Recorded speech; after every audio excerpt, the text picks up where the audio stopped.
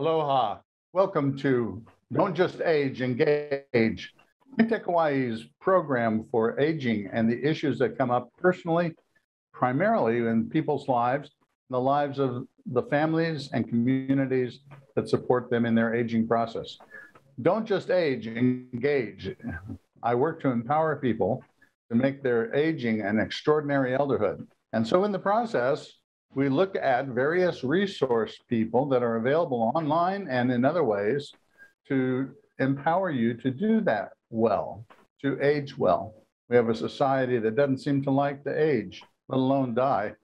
And so how do we age well and also die well is part of the calling that I like to fulfill and help people move towards. But ageism is one of those isms that I've never really known much about until now. I fought as a Presbyterian minister. I worked to dismantle racism. I worked against gender discrimination and sexism. But now, working with elders and being an elder, I come up against ageism. And I'm wondering, can ageism kill you? So to answer that question, or to at least respond to some of your questions around this, I've invited Dr. Lucas Morgan to join me again on this program. Dr. Morgan was on a while back with us discussing, hello, Dr. Morgan. Hi there, Larry. Thanks so much for having me on again. Pleasure to be welcome. Last time you were with me, we were discussing psychological issues that come up in aging process. And you did a great job of helping us look at some of those. And then at the end of the conversation, you mentioned ageism to me, and I thought, what a great opportunity to talk about it, revisit that, and to hopefully, and to highlight it so that our elders, our viewers, recognize when they're dealing with ageism.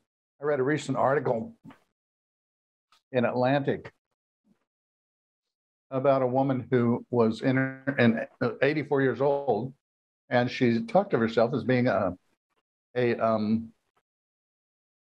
pharmaceutical and a pharmacist.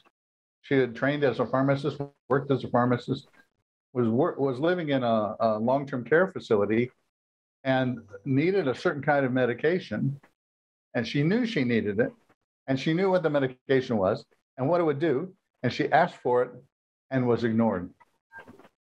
And she said, I couldn't believe it. Ageism. So part of what I hope we do here today is identify, with your help, Lucas, some of those signs that people may encounter daily of ageism in their lives. So give us an introduction about yourself. We're on the island of Oahu. And you have a long-standing career here. Share a little bit about that with new people here who haven't met you yet. Sure. So yeah, I'm from Kama'aina families here, going back 7 generations. So haole, but we just celebrated 200 years here since our first ancestors arrived, and so very, very much committed to Hawaii and its people, and just really grateful to be able to have been able to come back after getting my clinical psychology doctorate degree in Boston, where we focused a lot on the effects of social disadvantage on mental health and things like different forms of stigma, including ageism, on people's experiences and their mental health, and how big a part those things play, often invisibly. And so getting to come back here, I've focused my psychology work both in my individual practice, but also in doing lectures and workshops with other psychologists, groups of doctors, medical students at JABSOM, talking about aging and mental health and ageism in specific. So Yeah, it's something Wonderful. that's very dear to my heart. Yeah.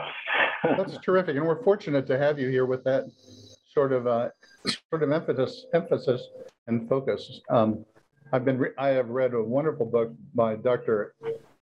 Aronson, Louise Aronson, named Elderhood, which I've enjoyed so much, I'm just delighted to find that we have you here with that same kind of intent focus from a slightly different point of view, from a psychological point of view, she being an MD. And so I'm very grateful to have you here and helping us to ask this and answer this very important question. So let's jump into it. Where does ageism come from? That's a great question. Ageism comes from, I guess you could say, social stigma that connects and sort of teaches us stereotypes about older adults. And it gets perpetuated through things like media where older adults are not typically included. You know, you think about movies where 30-year-old actresses play 70-year-old parts. And so, you know, this sort of ageism or exclusion of older adults as protagonists, as sort of the center of the story, really leaves younger folks only with stereotypes about what older people are like. And so ageism and aging is just a really unique part of our identities, because other things like our race or ethnicities, our gender, sexual orientation, most of these things for most people do not change during the person's lifespan. Of course, there are exceptions, but age is one of the few categories where we actually grow up learning the negative stereotypes about those old people. And then if we're lucky enough and we live to become one of those old people, we start to turn that stigmatizing and stereotyping finger back towards ourselves. And so this is one interesting aspect of ageism, in that ageism can become internalized. And that's where this is speaking to your initial question, can ageism kill you? Wow. So internalized ageism. Right? Wow. Yeah. Internalized ageism becomes a force against our own health and well-being? It does. It does. Oh my gosh, that is amazing to think about. Yeah, because think about it. You know, a lot of younger folks, they may have very limited exposure to older adults, and they see sort of portrayals of older adults as lonely, helpless, frail, demented, you know, all these negative stereotypes, which are really not the norm for most older adults, but, you know, can be true, but are not the norm. And then they think, wow, must be depressing to be old. I don't really want to ever have to do that, right? I don't want to grow old, because it seems so hopeless. And then if you have that belief that old age is depressing and hopeless, if you find yourself later in life as an older adult and you feel depressed, you might just think, this is just normal.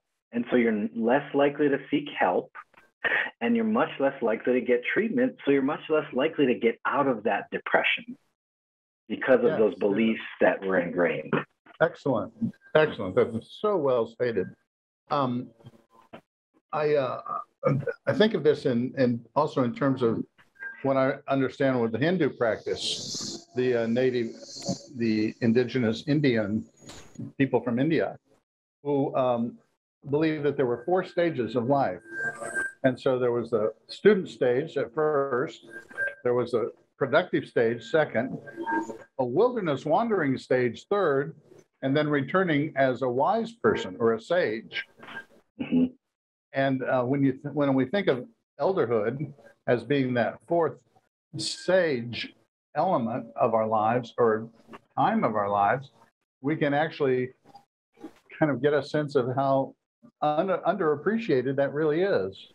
Underappreciated socially, aesthetically, and in the arts, underappreciated by myself. Finally, to your point. Excellent. Thank you so feeling much. worthless. Yeah, right. And how, and in go ahead. Oh, just going to say, in Western society, there were two really main sort of social cultural lines in the sand or periods in time where the value of elders as a repository for really important knowledge for a group of people got sort of demoted. One was the invention of the printing press. And so all of a sudden you can make books, right? And if you can write stuff down and mass produce books, what do we need? Sort of the collective knowledge of older adults, that becomes less important as a repository of things that gets passed down orally. And the second was the Industrial Revolution, where people's value as humans in our societies, in Western society, became more equated with how many hours can you work in the factory? And if you are older and less able to do that, your social status started to plummet, so your value. So some interesting cultural factors from Western society that contributed to where we find ourselves today.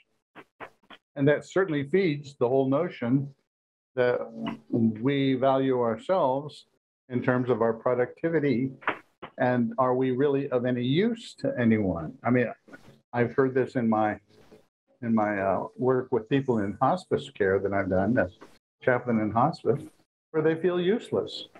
And there is no sense that that's valuable to be useless. Right, or that's the only way to assess value, right? Yeah. Well, good. Yeah. How do we recognize ageism as it occurs in our everyday life? Now, you've suggested that it is something we can look for. How can I recognize ageism? Well, ageism I recognize in myself if I am coming up with stereotype beliefs that say old people are blank. So if I'm running through those types of sort of thoughts in my head, old people are blank, I'm probably just sort of, saying these ageist stereotypes that I've learned since I was a little kid, that we all are socialized to learn. So that's one thing to look out for in ourselves. If I say, so that's one way to look for internalized ageism. If you are saying, well, what's the point? I'm old. That is ageism. That is internalized ageism. So what about other people, right? Because ageism is not only internalized, it's also interpersonal, and it's institutional. And so I'm going through really the 4 I's of any form of discrimination, including ageism, is can be internalized. It happens between people. So that's when maybe there's ageist microaggressions or ageist sort of comments that can be well intentioned. It can be institutionalized in sort of how doctors treat older adults. We see patterns in care, in differential care between older adults and younger adults. That's institutionalized ageism. And then the fourth is intersectional. So it also depends on, are you a man or a woman? How ageism affects you is going to depend on those types of things. What racial category does the world put you in? So those types of things also affect ageism. Okay, how about in a doctor's office? Doctors are by and large, really very good-hearted folks. They are helping professions, and of course, the majority of them are very well-intentioned, but they're socialized beings just like you and me and everybody else. So there's ageism there too. If a doctor says, if a doctor says, well, it's just age when they're talking about a condition, that's a place where I would encourage folks to assert a little bit more of, well, as far as I know, age is not a disease. And as far as I know, you're not billing insurance for treating my age. So there must be something else besides age that we can talk about here. If my right knee hurts and you say, well, that's just age. Well, my left knee is the same age, so I'm not sure why that one's not hurting. So sometimes doctors get stuck and they don't know what's causing an issue. Age is often an easy thing to blame it on. So let's not accept that. Good. That's a good example. That's great. And we're encouraged, I think rightly so recently, perhaps more so than in the past, encouraged to be responsible for our own health care. So when we bring up some of these things, we can often gauge ageism perhaps by the way they're received. It can be, yep. And the way that our problems are sort of thought about by providers, they can definitely have those lenses of, well, this is probably age. But so an important aspect of aging is that we don't want to focus on too much on, that really it's all up to you. If you try harder, maybe you won't feel this pain, or if you try hard enough, maybe you can defeat aging, because that's also problematic. It's the other end of the extreme of what's the point? It's helpless. It's a downward spiral. The other extreme is also not helpful and not realistic, which is, if only I could try harder, I could defeat aging, which is what a lot of the beauty stuff in the stores want you to believe. If you buy this product, you can defeat aging, right? And so there's a middle ground where it sort of matches up with that sort of serenity prayer that a lot of folks are familiar with, which is, let me identify things that I can still do. And if I can still exercise in some way, no matter if I'm in a wheelchair, I can still find some exercises to do to help the body do what it still can. And at the same time, work on accepting the things that I can't change. And that's often where I'm working on in therapy. What is going in which category? Because sometimes that's not clear. So sometimes ageism, as with other isms, are personal prejudice, either others towards us, towards an aging person, or I towards myself. Other times, ageism is structural and systemic, and built into the system. How is that? How do you hear that, or from your clients, in terms of that systemic ageism that they encounter? Well, in healthcare, there are folks that do research on this, and they find that just based on age alone, older adults are much less likely to get assessments for depression compared to younger adults, because of the myth that depression is a normal part of aging.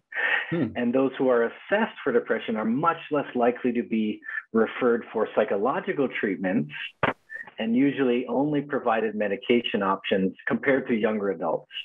Because there's this other myth that older adults can't learn new things. And of course, therapy is all about learning things and exploration. And so these myths sort of seep into healthcare amongst, of course, very well-intentioned providers. And so these are myths. Depression is not a normal part of aging. It's not inevitable. It's very treatable, and older adults benefit just as much as younger adults from the psychological therapies, and can really do a lot better and enjoy their older age when that depression is brought down.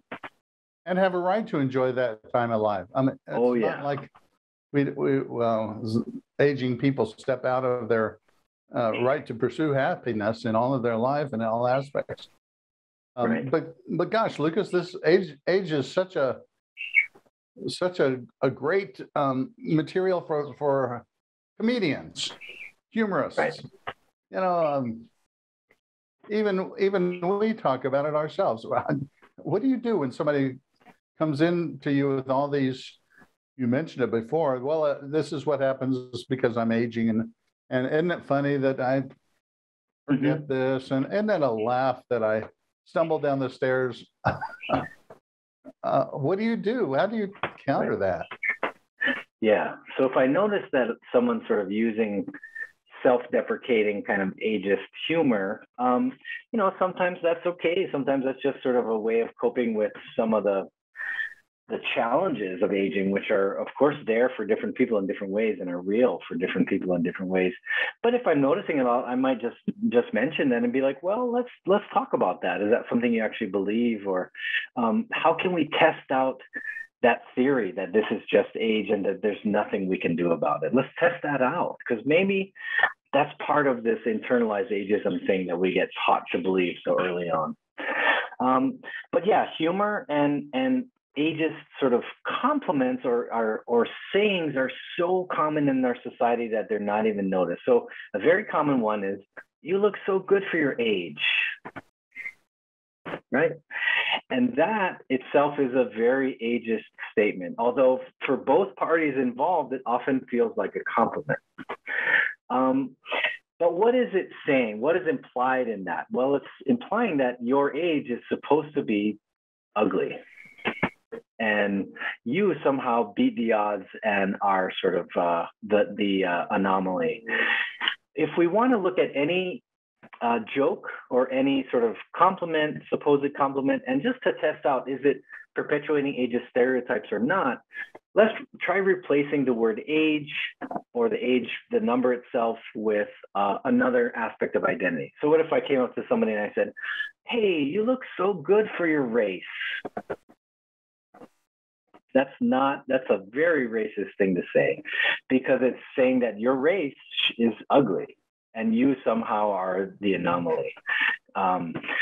There's birthday cards that say like, "Oh my God, you're 40," and there's the woman is like looking back in terror as if it's like a monster, and like, "Oh my gosh, you're gay." That's very heterosexist. And so when we compare it and switch out these different aspects of identity, we can see pretty clearly that there is a stereotype being reinforced in that statement. So just something to try. Very good. What other tricks are there that we can try? What other advice do you give when we are come up against it's often people of authority who are exercising their own prejudice. A prejudice that, number one, age is ugly. Number two, age means disempowerment and inability. 3, age is equated with ignorance. Senility. Thank you. Yeah. Can you encourage me to confront these authorities and their misunderstandings? How will I do that? Yep. And I think that the most powerful sort of way to confront something like that is with data that shows otherwise. Because these stereotypes that folks have are based on misinformation and stereotypes that are not founded in real data, which actually often show the opposite to be true or show a very different picture of what older adults are like. So reading, learning, getting immersed in sort of the literature on combating ageism. So a very helpful, if there was one book that I would request folks to read, and I'm not at all involved in this book myself, so I'm not pushing it for any financial gain at all, but I think it's a very really eye-opening introduction to ageism and exposes folks to a lot of the facts that folks can use to counteract their own and others' ageism. And that's called "This Chair Rocks: A Manifesto Against Ageism." And it's written by a woman named Ashton Applewhite, who is a very gung-ho sort of anti-ageist advocate.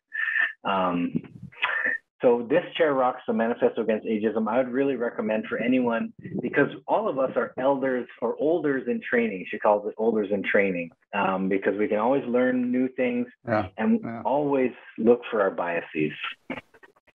Excellent. "This Chair Rocks." I like that. And it reminds me of back in the day when the Gray Panthers were on the rise. I don't know, you were too young for that probably, but there was such a strong Gray Panther movement in the follow-up to the Black Panther movement. It's kind of interesting that the racism often is on the cutting edge of change in our society. Then comes women's rights and rightly so, and then aging rights. But this chair rocks. And we really do need to reclaim and claim for ourselves as we move into elderhood the right to be an aging person with all of the strength and the vitality that we have and have been given. And thank you so much, Dr. Morgan, Dr. Lucas Morgan, available again through the, what is the name of the clinic? Oh, my private practice, Kilolani Counseling and Mindfulness Services. And yeah, appreciate the chance to be here, and the sort of, I guess, take-home message that I would really encourage folks to sort of view their own aging and others' aging is, let's live while we're still alive. As far as I know, people are alive until they're dead. And if you're still alive, even if you have the challenges of your own aging process, changes in functionality, change in work situation, change in family situation, relationship, of course, there are losses. And yet, if we're still alive, let's try to live, whatever that can look like. And the first exposure to this may come in people who say, my mom and dad are experiencing terrible prejudice in the place where they live, or in the place where, with a doctor they see, and people who are young enough for family, or who are at the age of having family members in the care system, might experience it right off the bat and begin to know what it is for themselves too. Wow, thank you so much. Don't just age, engage. That's my theme, and I have a website that is Personal Coaching for Life and Faith. Make your elderhood extraordinary. And I'm available for conversation, for follow-up to this, and for follow-up to any aging issues, so that you can make them extraordinary. Can ageism kill you? Yes, it can, but it doesn't have to. And you don't have to do it to yourself. Let's find a way out and make sure that you have the strength and have all of the strong empowerment that you're entitled to. Dr. Lucas Morgan, thank you so much. Aloha, and to all of you, be at peace.